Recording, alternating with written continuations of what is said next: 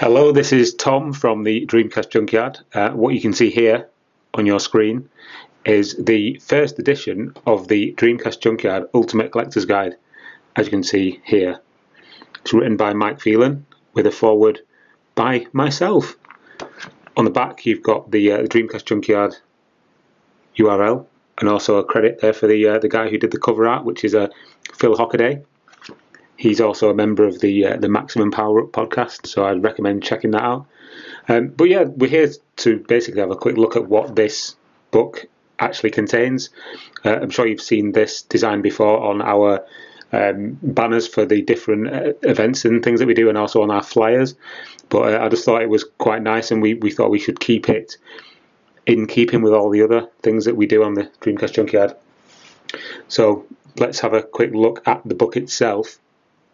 Do apologise if the quality is quite bad. I'm using a Panasonic Lumix camera to do this. It's not actually a video camera. I don't own a video camera, and so that's why my videos look a bit janky.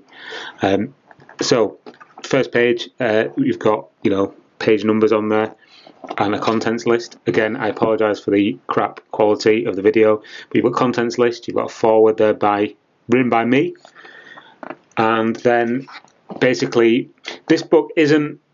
Before I go any further, this book isn't the kind of thing that you will get from, say, Mr. Sid, who did the visual compendium of the Commodore 64, or the ZX Spectrum book. It's not a coffee table art book, so I just want to make that clear. First of all, this is, as it says on the front, a collector's guide, something that a collector will use when they are looking to maybe complete a full set of a certain type or all types of Dreamcast game, be that PAL, NTSC-U or NTSC-J, or even things like white labels, etc.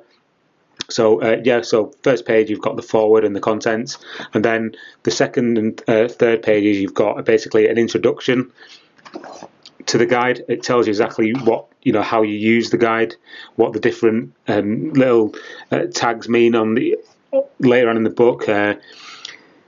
Again, this camera's not good enough for me to kind of zoom in and show you exactly what's in here and what all the sentences say, but you get an idea here from what you can see on the screen. I just didn't want people to think it was like an art book or something, because it's totally not what it is. Here you've got things like interesting details, rarity and expense. Again, Mike Phelan, the guy who wrote this book, has put so much effort into all this information. So yeah, you get the first main section you get is a complete checklist. Again, I can't really show you this without putting the book sideways because of the tripod that I'm using, but you've got the complete Dreamcast release list, and this will go through every single version of every single game that was released in every territory.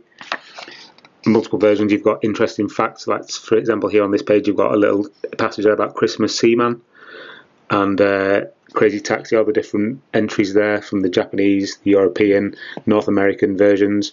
Again, what this book does is it also gives you the actual codes of the games. Again, my camera's not very good, so you probably can't see that very well. So you've got the different codings there for the different versions of the games, also which region it came out in and which language the manuals are in. So this section of the book goes through every single different game, again with little blurbs about things that are different about different versions. Moving on to the next chapter, when I can get there, there's quite a lot of stuff here. So here we've got the single game list, which just lists all the games, not concerned with the different whether or not the US or Japanese or PAL. So then we get through that section, and then here we've got the unlicensed games section.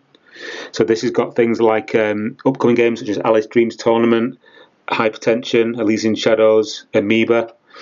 Pia Solas actually does come out, so we've missed that one. So that's a bit annoying, but that will be rectified in a later edition if there is one.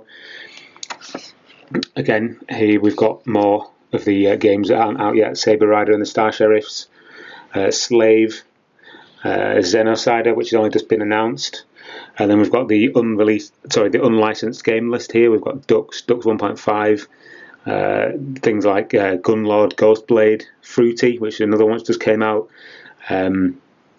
So yeah, I mean that's quite interesting if you're into indie releases. Moving on, we've got the complete North American list. You've got even details such as how many games released for each each console. So you've got the number of US exclusives here, which is 26. You've got the total number of all versions of North American releases, that's 318. So there's quite a lot of detail here. Again, this one is the Japanese release section, so all the Japanese exclusives there and not exclusives. And then moving on, we've got the most interesting features of this book is the Japanese games accessibility list for non-Japanese speakers. And what it does is it breaks all the library down into different sections. You've got the A list, the B list, the C list, the D list, and the E list. And whichever list they fall in means how easy they are to play for someone who doesn't speak Japanese. So, for example, in the A list, you've got things like Capcom vs SNK, Jet Set Radio, Daytona USA 2001, because they've got quite a lot of English in them, so you don't really need it. But as you go through the lists, the games get harder to actually play because you don't speak Japanese, and that's a really, really good guide to have if you're looking to complete your, or not complete your Japanese library, but just to collect Japanese games. Certainly, I've looked at this several times and I've been thinking, should I buy that on eBay? Do I even know I'm going to be able to play it? This is indispensable. So you've got the accessibility guide there. You've got the complete Japanese release list by code. This is the code that's actually on the side of the box. So there's that. And then moving on, you've also got the PAL game section. So this is just mirroring what's earlier in the book, but for the PAL game section. And also it shows you which manuals, which languages the manual is in. So you've got English, French, German, Spanish, Italian. Moving on again, this is the PAL white label list. So this is basically detailing all the codes for the different white label releases. So if you're into white labels, then this could be quite useful for you. And yeah, there's also on this back page here, there's a European regional differences. So it basically just details what the differences are between the different European releases, as the name suggests. And that's the end of the guide. Like I say, it's 57 pages long. It's not pretty to look at. I mean, it is literally just a textbook more than anything. But if you're interested in collecting for the Dreamcast, then this is pretty much an indispensable guide. And if you wanted to see what games you're probably missing from your library, then this will certainly help you out. I hope you've enjoyed this little run through of the book, and I hope you enjoy it if you decide to purchase it. Thank you.